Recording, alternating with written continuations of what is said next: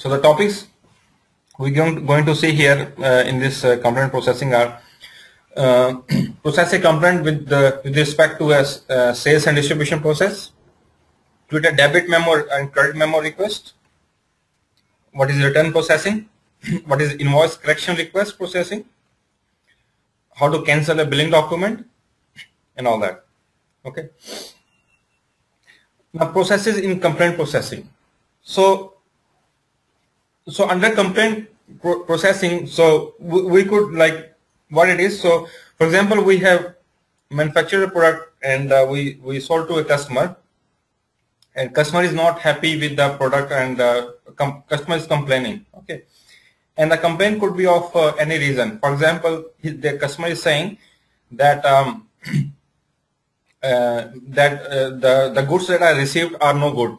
Okay, they were damaged in the transit or in the shipping process or something, or anything. Okay, or as they are not as per their specification. Okay, so in this case, what we'll do, we'll create a return request. Okay, so we'll create a return request and we will ask the customer to send the goods back to us. Okay, so in this case, we'll create a return request. And if the customer is saying that, okay, I received the goods, but you have invoiced me extra that what I'm supposed to do. So for example, they can say, I received the goods for 10 pieces, but the invoice I received is for 12 pieces. Okay, so for there are 2 extra pieces in the invoice. Okay, so in that case, and they paid for this one. Okay, so the customer already paid for those 12 pieces. Now all of a sudden they were doing the checking, the reconciliation, and they found out that they paid extra to us. Then in this case, we'll create a credit memo or credit memo request. Okay, and the third case could be like invoice correction. So they received an invoice and they're saying the price mentioned in the invoice is incorrect, or the quantity mentioned is again incorrect. For example, they received 10 pieces, but the billing document is saying 12 pieces. So these are different types of complaints. So let's start with the credit memo request. What is a credit memo request? Okay, so credit memo request. So customer is, they're saying that they received, they placed an order for 12 pieces and or 12 laptops, but they received actually only 10. Okay, but we have invoiced them for 12 pieces. We should be invoicing them only for what they have received so far, say 10 pieces, but we have sent an invoice to the customer with 12 pieces, and customer has done the payment as well. Okay, now when they found out later on, they find out that they have paid extra to us. Now in this case, we'll create a credit memo for the customer. Okay, credit or debit. So debit memo is the other way around. For example, when credit memo is when we need to give the money to the customer for any reason. Debit memo is when we need to receive the money from the customer for any reason. Okay, so in the case of debit memo, let us discuss the case of credit memo first. Okay, so credit memo.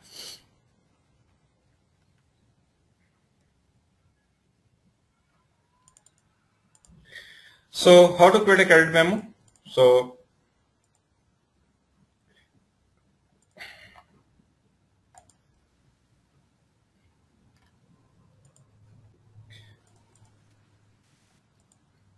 So credit memo is nothing, it's just a different types of sales order.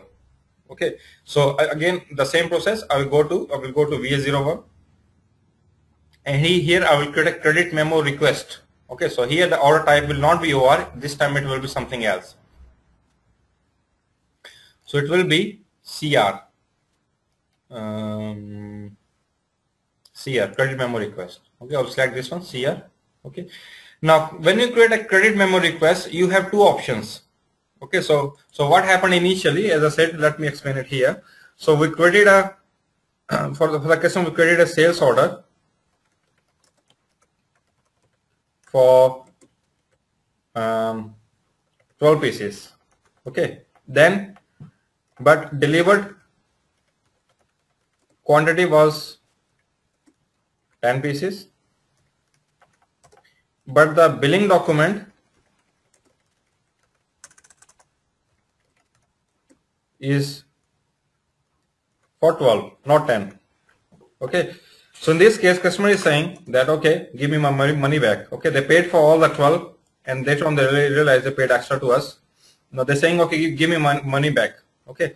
So in this case, I will create a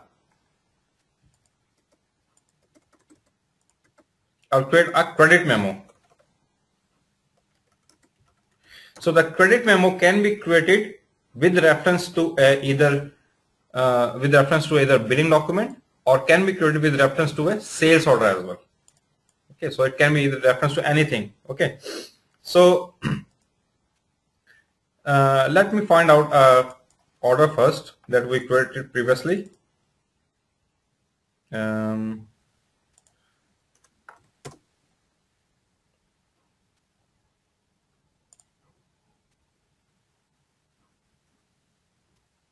this one.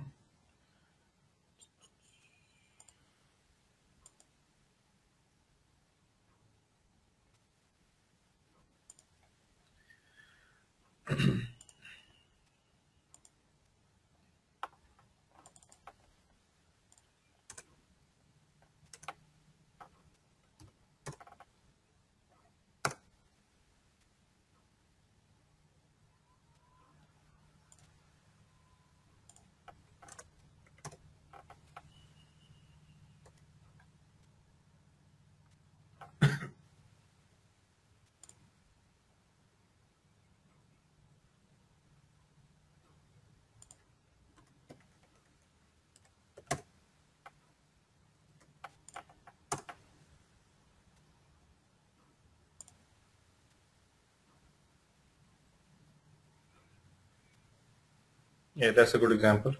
So if I open this sales order, now the sales order was this 13388, and delivery and billing document is this 9 something. Okay, so let me create a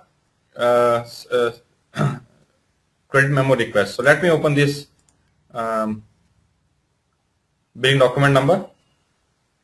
I will copy this billing document. Okay, so I will go back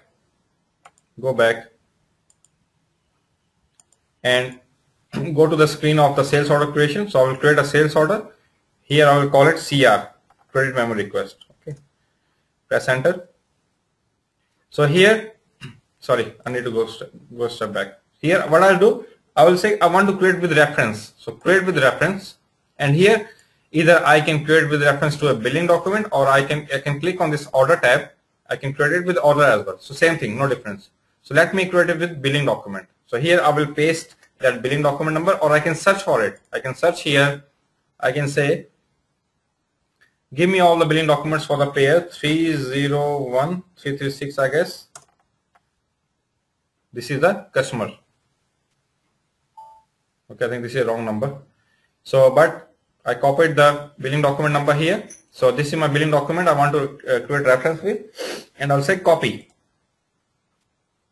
It will copy the data from the billing document to here. Okay, so it's copied that there should be only one quantity, I guess. Let me double check.